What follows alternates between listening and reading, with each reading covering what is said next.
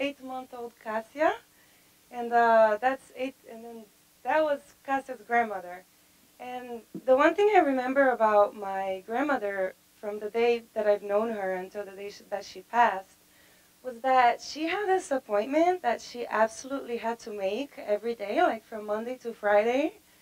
I'm just wondering, this is a Latin crowd, so I'm sure you guys are going to know what I'm talking about. Oops. Yes, it was an appointment with the telenovela. And I knew that during that time, my options were really limited, right? So I could either watch the telenovela with her, but in silence, or I could eat the cornbread that she would make, but it's like 2 hours of novela. Or I could come up with a story that was better than the cornbread and the novela, and then my grandmother would pay attention to me, right? And so then I grew up and I saw how storytelling had really been one of the main protagonists in my education as well.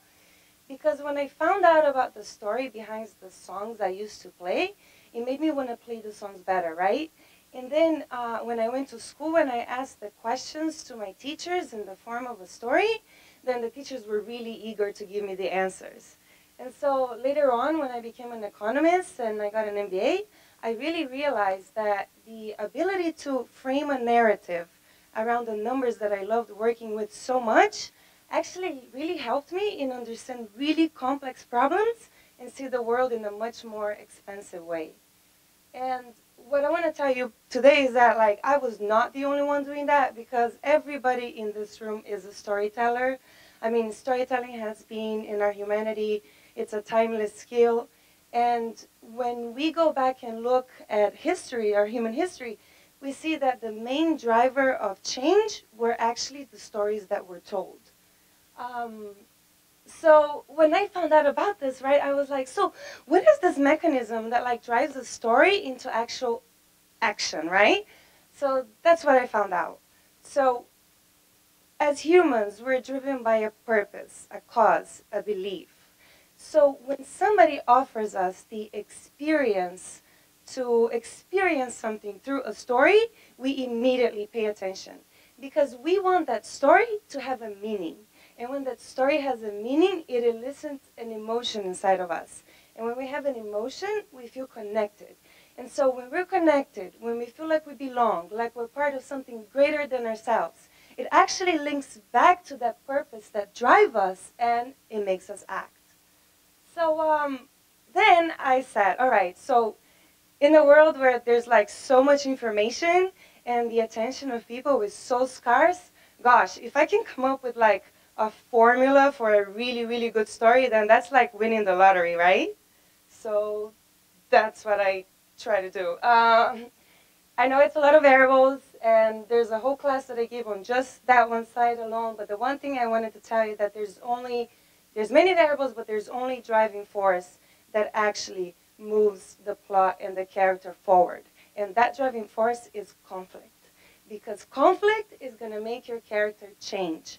The character in the end of the story is not the same as in the beginning. The character has stopped reacting and he started to act.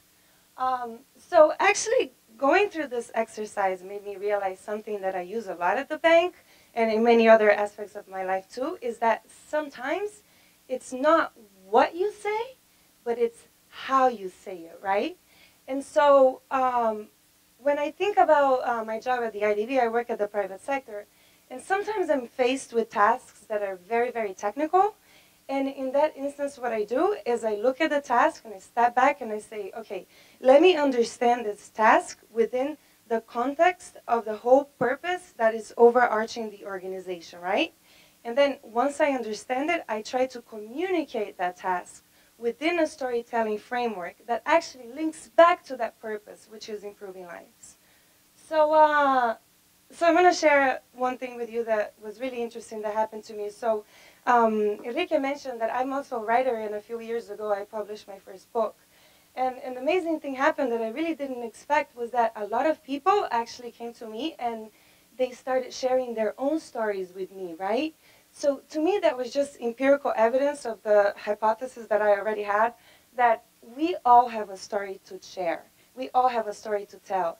And when we connect with our own purpose that makes us unique, we actually inspire others around us to do the same.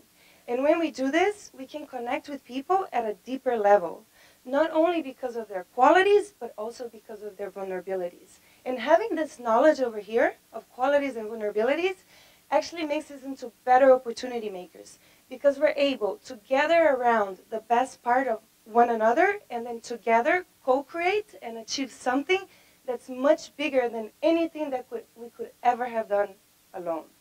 So, Enrique, thank you so much to allow me to be part of your job. And also, I hope that by sharing the power that storytelling has had in my life, it can benefit you as well and enrich your life as well. So thank you very much.